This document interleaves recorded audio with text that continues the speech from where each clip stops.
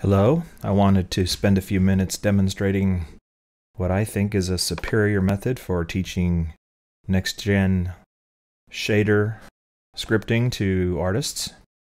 Actually, I think it would be valuable to programmers as well as artists. What I've got here is just a Unity scene with the sphere right now with absolutely no shader detail on it. Now we're going to create a brand new one. Over here I've created a folder called Ed's Shaders. In there is the shader for the floor and a shader for the ball. Now let's just go look at a typical shader. Bunch of code. And this is exactly how it's done. All of this up at the top is just comments.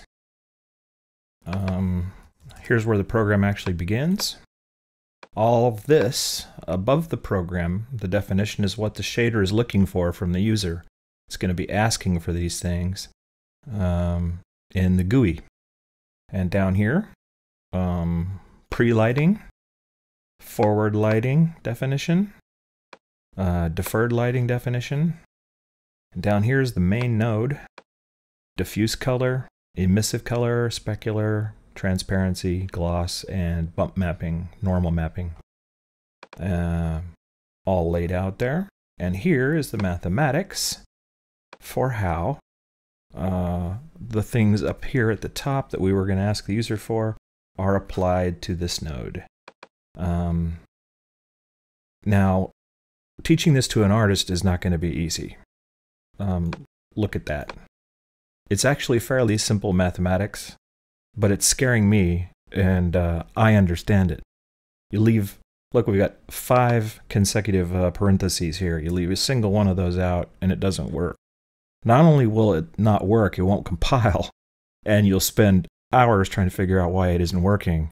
But you'll also be dealing with an artist who wants to just get to why doesn't it look proper in the lighting situation that I want. So what happens is, programmers are most qualified to write these shaders and least qualified to decide if they look good. Whereas artists are the ones most qualified to decide if it looks good, least qualified to produce them, which is why technical art is such a valuable skill. Still, the way to teach it is to use a visual, object-oriented method. There's a lot of different tools. Mental Mill is one of them. From Mental Ray, runs on almost all the packages. This one is one for Unity, written actually just by a user that you can get from the asset store. And it's very typical of how they work.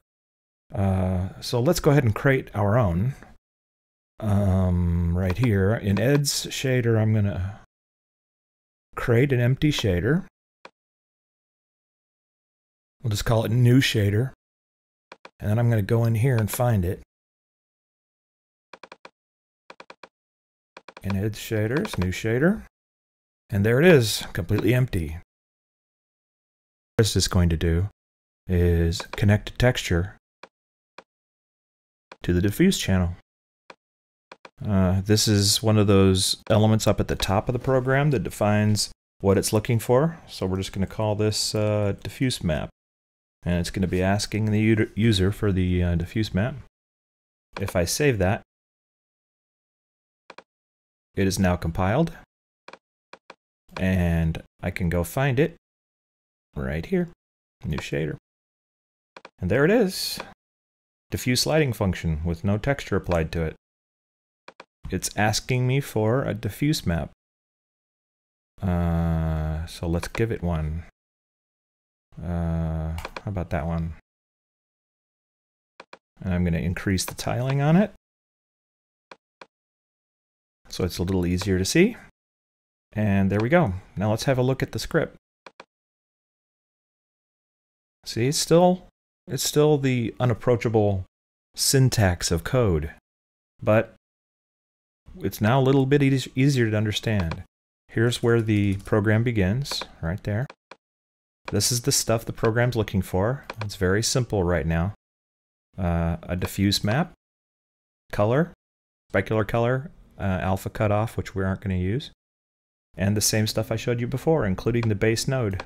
Diffuse color, emissive color, specular, alpha, gloss. And that is something we can teach. A diffuse shader, what it looks like, but they've understood how it connects together by looking at it interactively.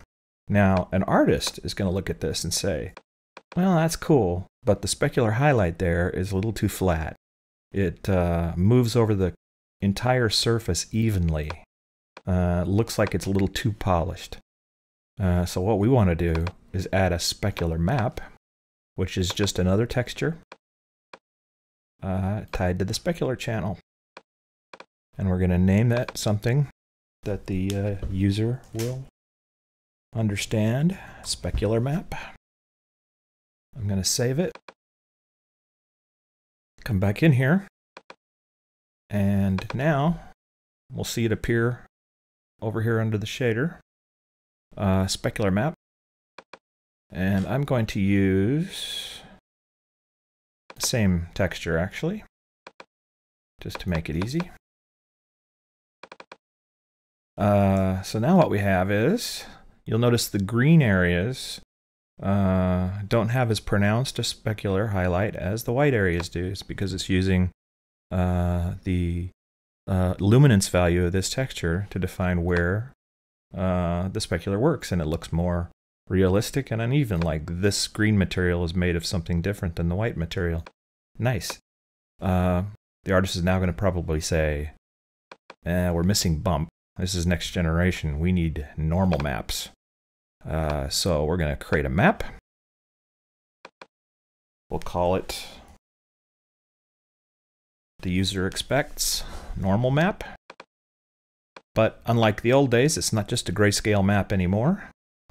It's a full color map. So we're going to unpack those normals before we attach them to the bump map channel. And Ed is having a little difficulty getting it to connect. And there we go. Save it. And we come back in here. This is now going to be asking me soon for a normal map. And I have prepared one. Needs to have the same tiling as the others. And there we go. Normal mapped, diffused, specular mapped shader. Starting to come together. You can see the bumps happening. It's pretty interesting.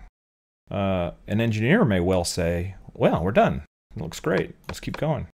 But an artist is going to think, you know, this isn't done. Sometimes the shader is going to be in total darkness, and I don't like the fact that it's when you're lit from the other side, you can't see it at all. We want a little of the Pixar effect. We want some of the rim lighting, backlighting for those who come from a photography background to appear. So why don't we create backlighting somehow for this shader? How do we do that? Well, that's actually called a Fresnel effect. We have a node for it. Let me demonstrate to you what it does. Fresnel effect takes the light, and the surface that's pointing towards you is brightest. The surface that's pointing away from you is dark. And so the outline of the surface is always dark. If you look at it, you probably guess that that's how toon shaders are done, and you'd be right. But we want the exact opposite. We want it to be dark in the middle and light on the edges. So what we need to do is invert the Fresnel effect. How do we do that? Well, all we really do is we take the number. This is a number node. The number is 1. And we are going to simply subtract the Fresnel effect from it. 1 minus Fresnel effect equals inverted Fresnel effect. And there we go. Black in the middle, light on the edges. That's what we were looking for, backlighting. We don't want it to be in the diffuse channel, though. I'm just doing that to demonstrate what it looks like. So we're going to put it in the emissive channel and reconnect the diffuse map. And now when we turn it back on, we'll see the textured map with backlighting. It's a little bit intense, isn't it?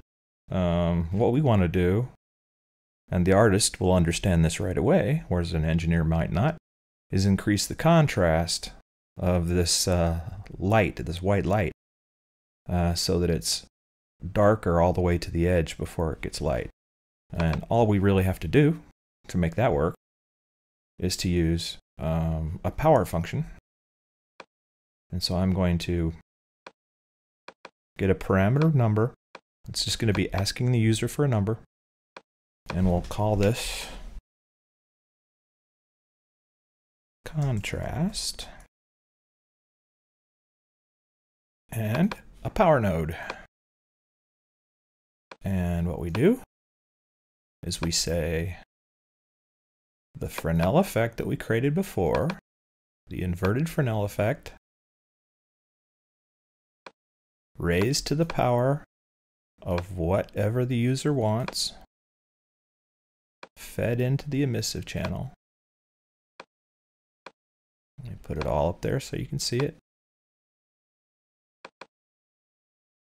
Will give us a contrast control. And look what happens.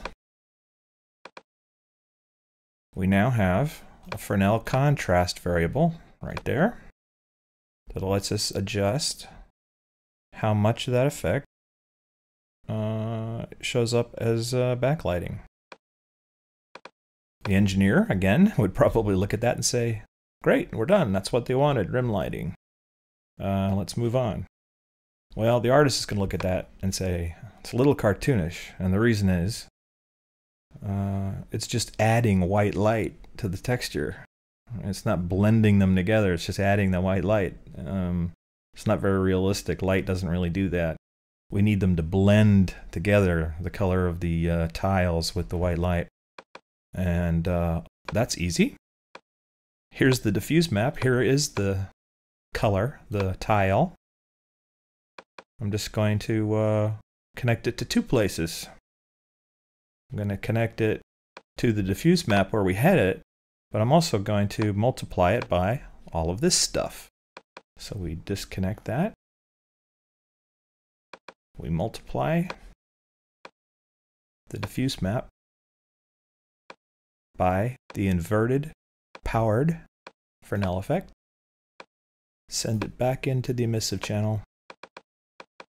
If I can just click the right button, hit save, and bingo, we now have rim lighting with a normal mapped, specular mapped surface that casts shadows in an environment. Now that texture right there is as complex as you might have seen on the Master Chief and Halo 3. They probably paid a programmer a lot of money to write it, and it probably took him a week and a half, and I did it in 10 minutes. It's also not trivial. What we just did, there's a bunch of math in here. It's not that nasty. You can imagine it gets a lot worse. There's our new shader right there.